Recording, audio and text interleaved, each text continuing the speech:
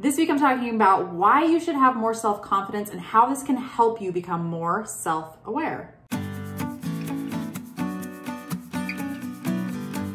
Welcome back to Completely Karin. I am Karin. I am your life and money mindset coach, and today I am giving you week 4 of my self-confidence training that I put up in my private Facebook group.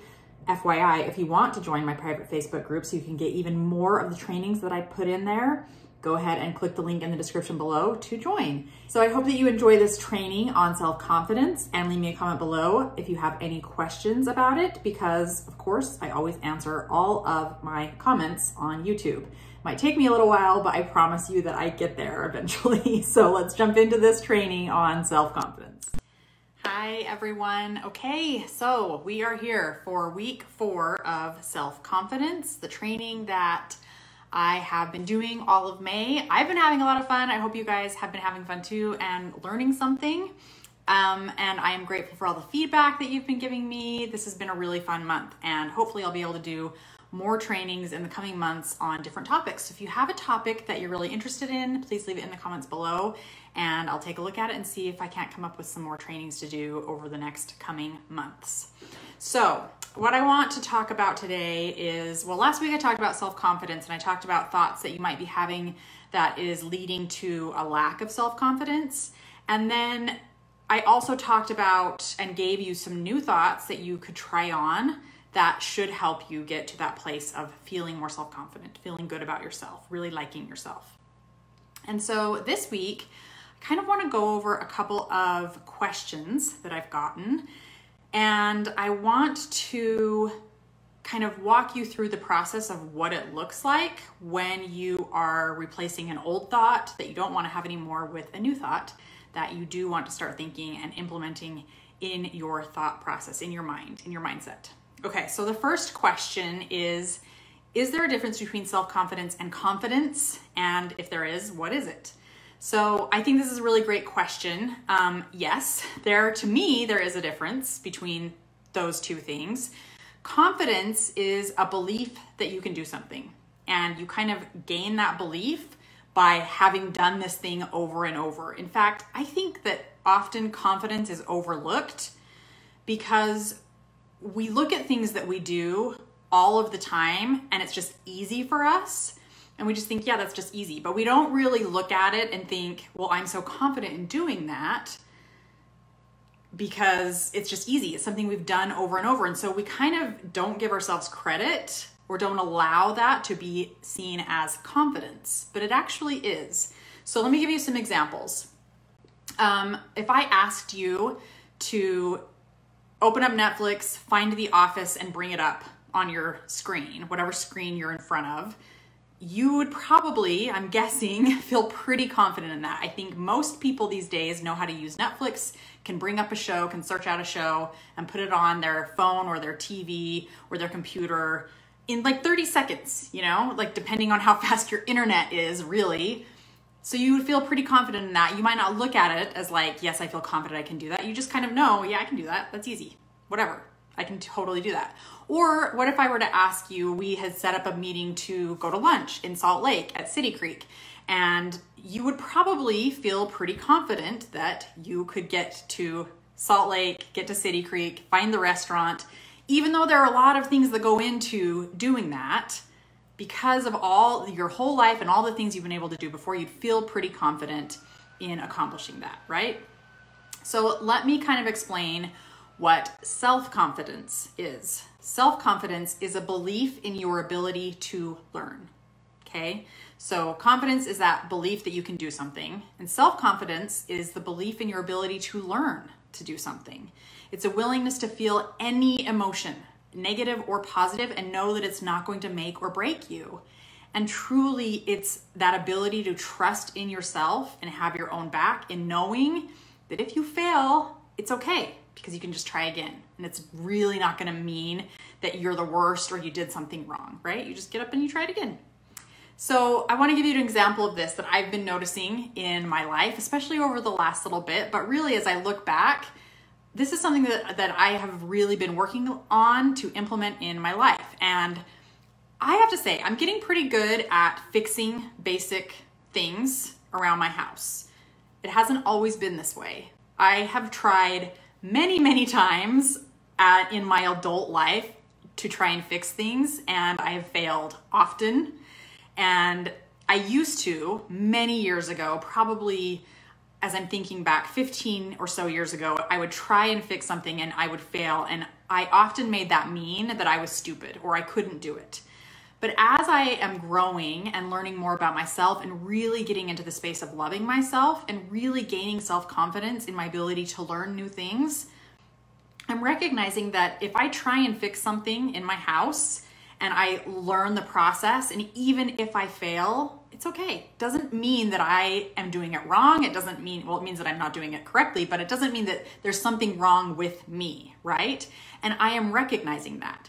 So the other day I wanted to rescreen my screen door. It had a big giant hole from all the 4 cats that live here, and I wanted to put it in a pet door. And my boyfriend is amazing. He can literally fix anything that you put in front of him, and he's so willing to do it for me. But me, in my journey of self-confidence, I really wanted to learn how to do this myself. So I watched a ton of YouTube videos, which I gotta say, you can find anything you want on YouTube, right? How to fix anything. So I watched a bunch of YouTube videos. I figured out what supplies I needed. I found where those were. We went and bought them, came home a few days later. I rescreened it. I could have had him do it. If I would have asked him to rescreen it, he would have in a heartbeat, because he knows how to do stuff and he's kind and loving. But in my ability to learn and gain that self-confidence in myself, I wanted to do it. And I did it. And yes, I had to restart a couple of times, but in the end, it turned out, it looks great. We fixed it and it's all good. I knew that if I failed, it wasn't going to ruin my day, because I am confident enough to know that failure doesn't mean anything about me. It just means that I get to try again, right? So that is the difference between self-confidence and confidence. And truly, I really think that self-confidence is what happens before confidence, before it gets easy.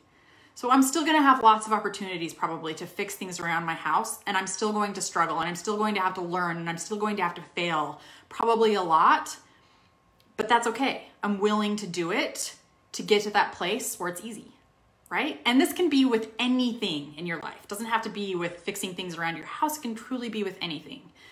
Okay, I hope that makes sense. If you have questions, leave them in the comments and I'll answer them. Okay, so next question is, how do I replace an old thought if my brain always wants to go back to that thought, right? We're trying to get a new one. We're trying to start thinking, I've got this, I can do hard things, all of those thoughts, and yet our brain always wants to go back to that old thought of, you can't do this, you're not good enough, whatever the thought is, right? This is what our brains do. Okay, this is a really great question. I really just kind of want to walk you. I really want to walk you. I think I said wanna like 5 times in that sentence. I don't know, we're live, I can't remember. Okay, so I really just want to walk you through this process of replacing old thoughts with new ones. So here's the thing. Sometimes when we recognize that we're trying on a new thought, like say we want to replace it with the thought, say we want to replace it with, my brain just like had a moment there. Say we want to replace it with the thought of, I can do hard things. And we keep trying to use that thought over and over, but it's just not sticking. Sometimes we have to take a step back and just really recognize that we're not quite ready for a new thought. We have to be able to recognize the thoughts that are holding us back from being self-confident, that are making us feel disappointed, or that are making us feel like we can't do anything, or that we're not enough, right? We have to recognize first what those thoughts are, and so it's being aware.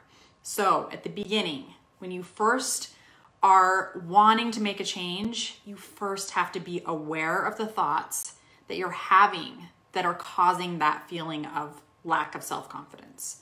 So become a watcher of yourself and just start noticing when you're feeling down, or when you're feeling like you can't do it, or when you're feeling like you want to beat yourself up. Start noticing the thoughts that are coming up that are causing you to feel that way.